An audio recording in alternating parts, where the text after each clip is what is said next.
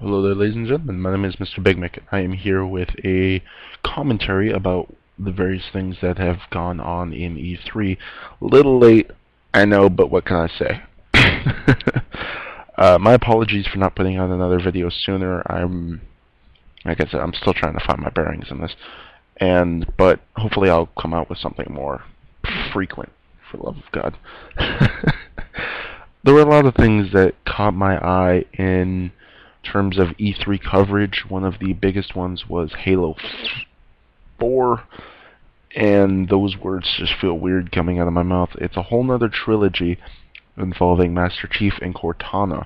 Not a lot has actually been said about it. It's just that intro trailer, which looks stunning, and I'm honestly curious what they're going to do with it. I'm wary about it because 343 Studios is taking over for Bungie. Bungie is no longer anything to do with Halo at all.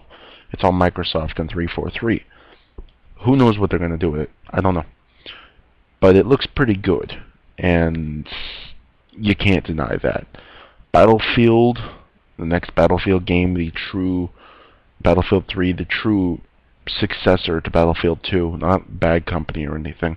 This game looks so good, and it's got a destruction engine that the game is just oh god, it's amazing. I mean, if you thought Bad Company 2 had a good destruction engine, this has it beat 1,000 times fold. It's crazy.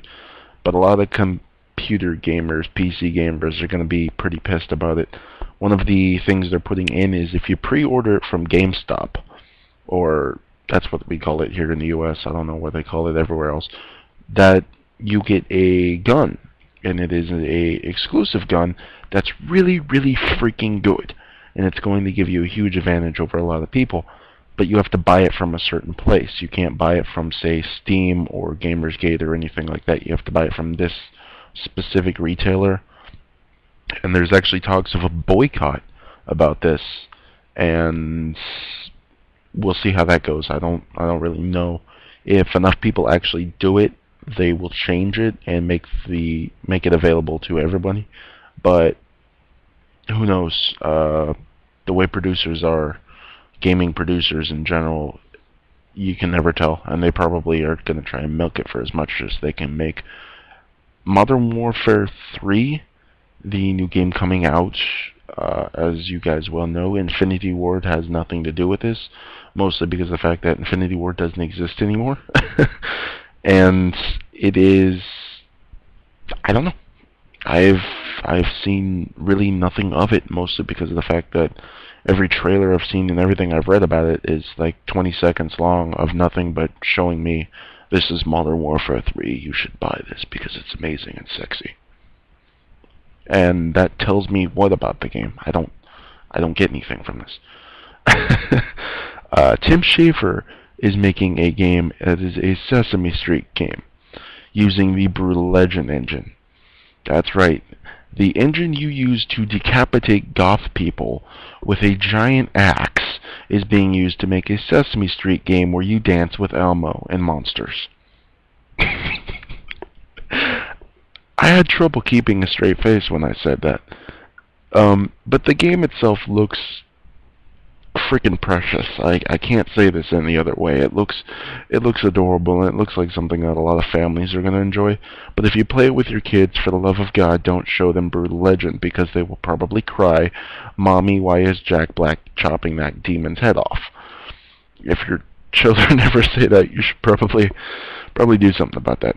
Anyway, Twisted Metal. Need I say more? Yes, because they haven't said too much about it at all. This is the next installment of the Twisted Metal series, and Twisted Metal, for those of you who don't know, after this comes out, will have been on every Sony station, PS1, PS2, PS3. And it is a game that is about a year younger than me, and I turn 19 tomorrow. It's an old franchise. It goes back to like 1993 or I can't remember what the exact date of Twisted Metal 1 was. But this new Twisted Metal game is dark. Oh my god, it's got some dark humor in it. And that's to be expected because the guys who do it are sick bastards. Is that a bad thing? No, but if you are lighthearted and whimsical, you should probably avoid this like the plague, because it looks wow. Just off the little bits I've seen, it looks pretty bad, but if you're a good old-fashioned fan of the Twisted Metal franchise, and if you like sitting on the couch with a bunch of friends screaming at each other while you're shooting them with machine guns mounted on the front of your hot rod, you'll probably like it. If you have a fear of clowns, avoid like the plague. That was all I've seen that really truly stood out to me in terms of software. There were a lot of pretty amazing looking things. I mean, they had Duke Nukem there, and I'm not even going to talk about Duke Nukem forever because that was depressing as hell. But in terms of hardware, Wii U looks amazing. That's the only way I can say that. The Wii U just the way they did it is pretty incredible. For those of you who don't know, it's like an iPad, roughly that big in relation to the size of my head, which tells you nothing, I know. But it's basically this little tablet, and you can use it to interact with the Wii in various methods. You could use it to scroll the internet, you can actually upload something on YouTube, and then just sort of, and it goes up on the TV. You know, just slide it up on the TV like something you would see in, say, Iron Man, except it's bulkier. It interacts with games, like if you're playing Legend of Zelda and you're doing stuff with the Wiimote and Nunchuck, it's your inventory, so you could just pop, oh, I have a bomb now, here's a bomb. And you could do stuff like that. In Wii Golf, you could set it on the ground, and it's your tee. You use that, pop, you aim for that. It's amazing. And just the hardware they put into it, and the clear work, it's a standalone thing. It could be, but it's not. They tied it in with the Wii, and it looks and sounds really freaking impressive. And Sony and Microsoft didn't really hold up that well to it. I mean, Microsoft announced a lot of software, and Sony announced mostly software. I mean, don't get me wrong, Gears 3 looks great, and Resistance 3 looks great, and all these games look great, but you didn't sate the desire for a new hardware system. I mean, the Xbox 360 came out when I was in 8th grade, and I'm in college now.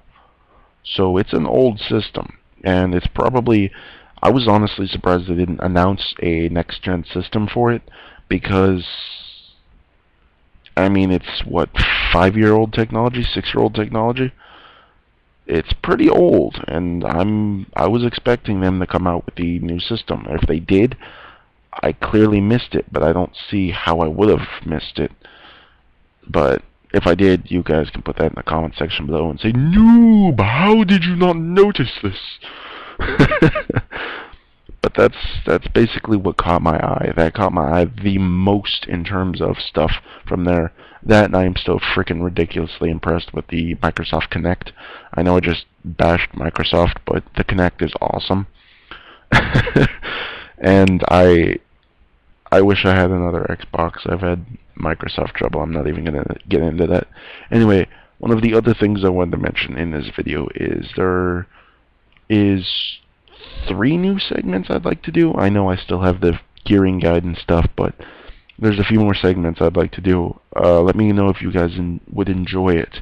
One of them is a computer hardware type video where me and a friend of mine, Chris, we are going to be going over the various ins and outs of computer hardware, comparing various things, you know, why you should get this graphics card over this one, or this cooling system over this one, or why you should get this hard drive over this hard drive, or in this scenario, why you should get this over that, and all that good happy stuff.